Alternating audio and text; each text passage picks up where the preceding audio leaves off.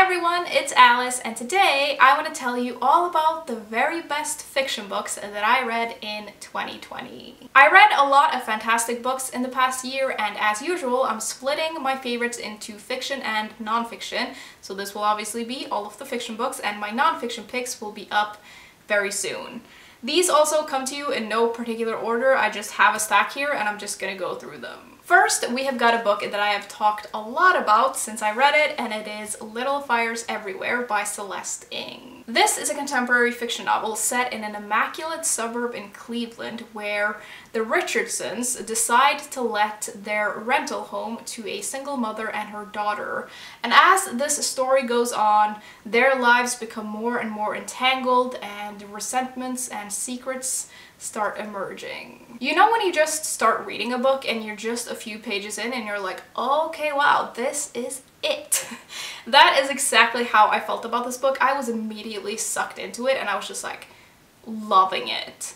The book is very much focused on its characters. They're very complicated and complex and extremely interesting to read about, and I especially loved reading about the mothers in here and seeing them handle things very differently. I thought that was just so interesting, and I think about it a lot still.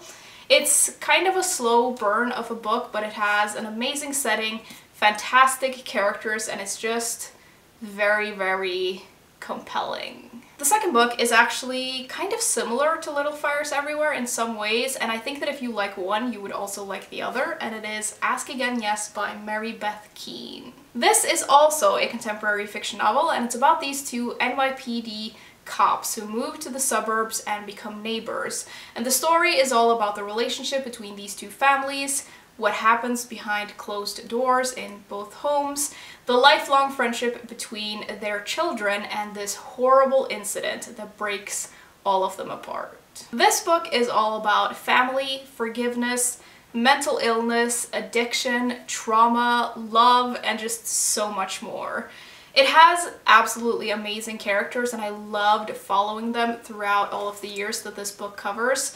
And I think that it's kind of a quiet book in a lot of ways, but it's still very emotional and impactful. Next, we have got The Lovely, A Long Petal of the Sea by Isabel Allende. This is a historical fiction novel that starts off in the late 1930s as civil war grips Spain, and we meet this young woman and her brother-in-law, and they have to flee the country along with hundreds of thousands of others, and we follow them on their lifelong journey that eventually takes them all the way to Chile. This was also one of those books where I was just like a chapter in and I was hooked.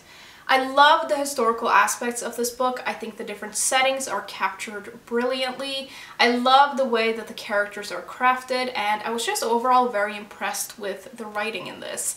And it's one of the best historical fiction books that I have ever read. Then we've got a book that I've seen on a lot of people's favorite books of the year lists, and for good reason, and it is The Vanishing Half by Brit Bennett. This is a literary historical fiction novel about these two identical twins who grew up in this small southern black community and end up running away at the age of 16. And they end up sort of living very different lives. One ends up meeting a man and having a very dark-skinned child, and the other ends up in California living in this affluent neighborhood, passing for white. There are a lot of things going on in this book, and there are a lot of themes, but somehow the author manages to take all of it and bring it together and somehow not make it feel overwhelming, which is quite impressive. It's fascinating and readable, and it treats its themes and its characters with great care, and it was just fascinating to see the story from all of these different perspectives. And it's a very difficult book to summarize, but it's an amazing novel about family, race, belonging, and identity. Then we have got a classic, and it is They Were Sisters by Dorothy Whipple. This novel is set in England, mainly in the years between the two world wars, and in it we meet three sisters and follow their fates as they marry three very different men. Dorothy Whipple is one of my favorite authors, and this is probably my favorite novel by her. I love how this book explores the relationship between these three sisters, and we get to see them grow up and we get to see their lives shift and change throughout the years and throughout their marriages. I just love the way Dorothy Whipple writes characters, and I just thought this story was fascinating, and there's just something about her writing that I just love. And even though this is kind of a chunky book, I never wanted it to end. Up next, we have got A Ladder to the Sky by John Boyne. This is a literary fiction novel, and in this novel we meet a man named Maurice, and all Maurice wants is to be a successful author, and he will stop at nothing to reach his goal. He's not very good at coming up with his own stories though, so when he meets this older distinguished author in Berlin, this author takes him under his wing, and Maurice uses him in the worst possible way to launch this career that he is so desperate for. This is a book that has really just stuck with me. I still think about this all the time. The main character in here is the most horrible and most unlikable character that I have ever read about, but I just loved reading about him. It was a fascinating and infuriating book all at once in the best possible way, and I just loved every bit of it.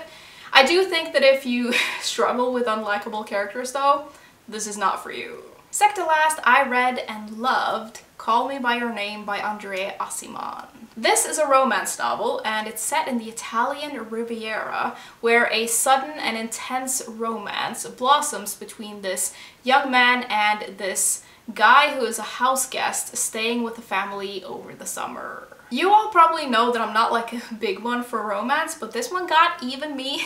It was amazing.